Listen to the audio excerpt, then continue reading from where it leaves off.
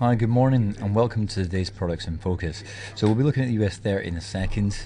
We just got to talk a little bit about some of the data that's been coming out of the US yesterday and what's due to come out later on today. There was a lot of kind of inflation data that came out of the Eurozone that was surprisingly better than what was expected.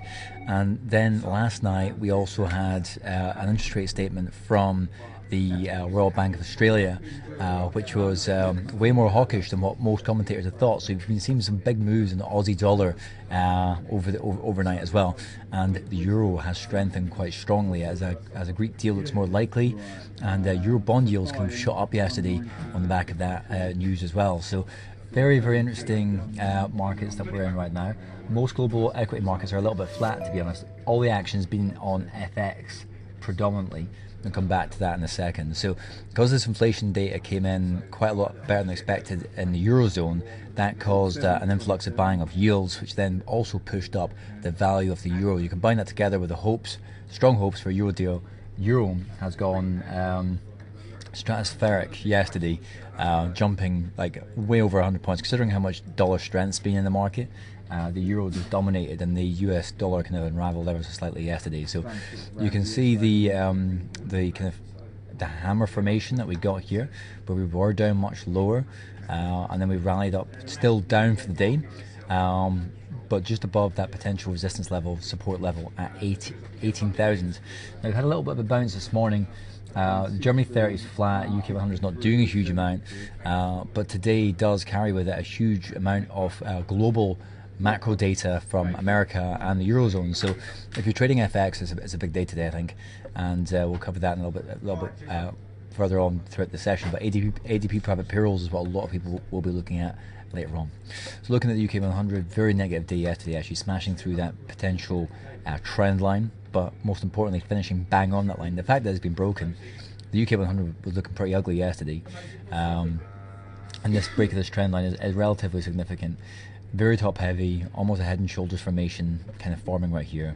If we break some sort of neckline support right here, you could be looking at 67.71, which, to be fair, the UK 100 most global equity markets could do with maybe coming off a little bit more before we start to have a resumption of any meaningful uptrend, because valuations feel quite high considering the economic backdrop as to what's happening.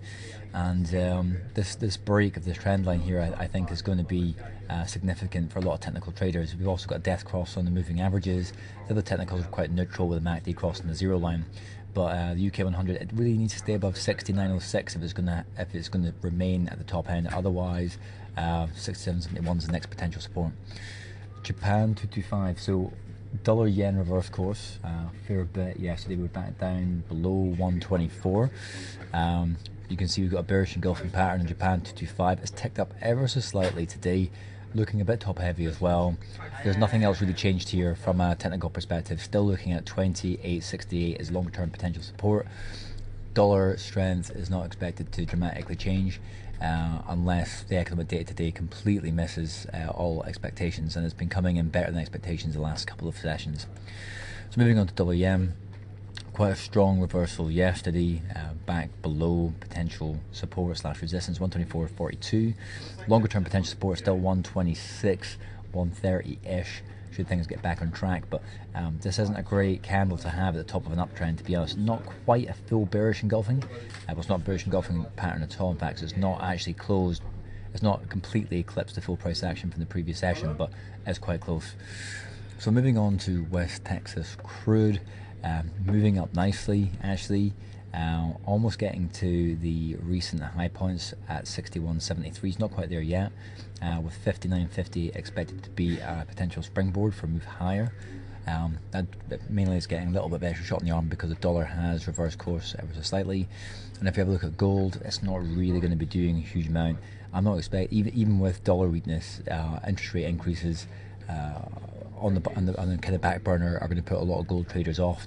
People aren't want to really build up a huge, massive gold position if they're going to be increasing rates sooner rather than later. So pressure always remains. Any bit of good news coming out of the US is going to continue to hurt gold, but it's stayed above 1186 for quite some time now. So moving on to euro dollar, you can just see this huge massive spike up. 1.11 is broken resistance, now expect to act as support again. Temporarily capped by that 21 period SMA. You can see the tips of these candles are indicative of the importance of this level. Longer term potential resistance 1.1642. Otherwise another reversal will bring us back down to 1.0786. So finishing up with GBP USD, strong reversal again. Bullish engulfing pattern, not necessarily sterling strength, but the dollar is having a little bit of reversal. 1.5424 is the next potential resistance level, and the other technical indicators here are relatively neutral. There's in between two moving averages. You got that 55 period SMA here and the 21 period SMA right here.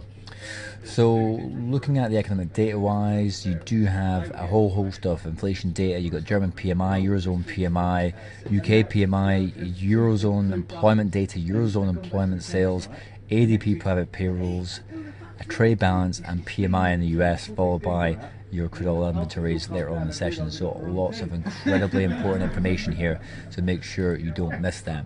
And if we fast forward on to Thursday, you've got interest rate data coming from the UK, and employment claims from the US. But today's a big day for a lot of FX. We're trading cable, euro dollar.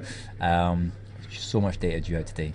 As ever, keep you on the chart forum, make insights part of your day going forward, and join me again tomorrow to find out what happened next.